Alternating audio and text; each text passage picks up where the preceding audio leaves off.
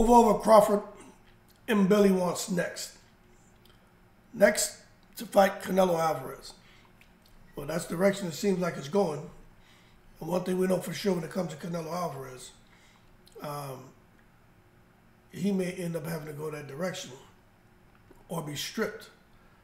We know Canelo still has his deal with the PBC. Nobody knows what the hell's going on over there with the PBC and Al Heyman. But one thing we do know is something needs to materialize sooner than later, because there's some big fights on the horizon and that need to get made, but they can't get made and sorted out until PBC figures out, you know, when they're going to start making fights. We're already a couple weeks into the new year. There's no announcements as far as fights, so something's up. But nonetheless, man, this guy, Christian Mbili, he says that he wants to fight Canelo. He'll do anything to fight him. And for those of us who are excited thinking Terrence Crawford could get Canelo later this year, to that I got to say that we should all hold our horses and not take it to the stupid for thinking that a fight like that could materialize. But anyway, this past weekend, they got this guy running around here named Christian Mbili, man. 26 wins, 22 by KO. He's undefeated. Had a few regional titles that he defended this weekend against this guy named Rohan Murdoch. Happened to get a 6-round TKO against him. Very, very strong fighter.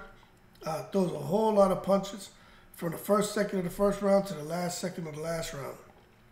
He was just there putting in work, man.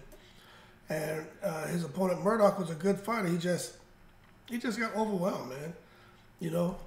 But I'm gonna tell you what, when you start seeing fighters' corners throw towels in, that means that there's something special about the opposition.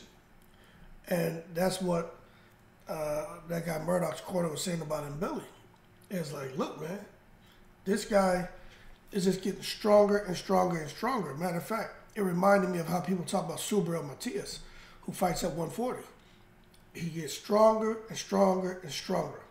And it comes a point to where the corner knows, okay, my guy has no chance of winning. So they got to stop the fight. And although we as fight fans get frustrated, I think that's a responsible thing to do. And that's what Mbili said, you know, as far as them stopping the fight. He feels like he sent a message to the whole division that, you know, I'm here. And he said, you know, I recognize that Canelo's the best. Everyone knows that. We got to give him his credit. But now I want to show that I'm the best in the division. So my goal is to fight him, and I'll do anything to fight him. And I believe he will. I think this guy is one of those fighters who will take a 75-25 split, an 80-20 split, you know, just to get that opportunity. Because could you imagine if a guy like Mbili was fighting out of France, no one knows him, if he gets an opportunity to fight Canelo when he clips him, then what happens? I mean, he could be he'll be in a much better position, but that doesn't necessarily mean he's going to be, you know, on the road to riches and everything. That's not how it always works. Because I remember when Zahir Rahim beat Eric Morales, you figured that he would have been getting huge fights, making huge paydays. That's not how his career worked out. But I'm going to show you guys something to show you just how close Mbili is to huge opportunities. Now, this is the 168-pound division. Now, this is the rack and stack for the WBO, IBF, WBC, and WBA. You can come and look right here. Under the WBO, Mbili's ranked number 5. Underneath the IBF, Mbili's ranked number 3. Underneath the WBC, Mbili's ranked number 1. Underneath the WBA, Mbili's ranked number 1. So when you take a look at Mbili, he's in a very good position to get a huge fight next. Maybe they try to make him fight Morrell. Since Benavidez, you know, continues to get screwed around when it comes to that Canelo fight, maybe they make Benavidez fight Mbili. You know, I don't know what they're going to do. But one thing I will tell you is Mbili is right there. Right there. Now, will he get the Canelo fight? I don't know. I think Benavidez should get the shot. But you know how that goes with the secret society. They're going to do what they want. Should Crawford get the fight? Hey, I think Crawford deserves it. He put enough work in. Give him the fight. But that doesn't mean he's going to get it, because the secret society does what they want.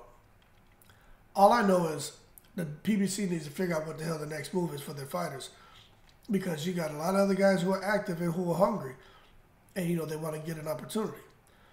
But that being said, what do I think happens if Mbili faces Canelo? I think it's an interesting fight. I really don't know. But what I will tell you is Mbili is young, he's hungry, he doesn't have the wear and tear on his body like Canelo does. But he throws a lot of shots. And when you throw shots like that, you leave yourself open for huge counters. And maybe Canelo can pull it off. But then again, like I said, I don't know. It's just an interesting fight. And we just have to see how Canelo looks. He looked good against Jamel, but he really didn't do much. Jamel moved around a lot. But I'm not so sure that Canelo can still get in here and, you know, tranquilize these guys. You know, Canelo's style has evolved into more of a power puncher, single shots, very intelligent in his punch selection, setting up his shots. But when you got a guy who's just in there swarming, who just swarms you in volumes of punches and it can hit, it can make it pretty tough on Canelo. But that being said, we just have to wait and see how it goes. So that being said, move over Crawford, and Mbili wants next. Everybody wants next when it comes to Canelo. I don't think Canelo's a tough pill to swallow for anybody. But again, these guys, you can't stay at the top of the sport forever. At some point, you start to show your age. You start to decline a bit. And these up-and-comers, stars just line up and they get the biggest win of their careers. Y'all keep cool. I'm in the breeze.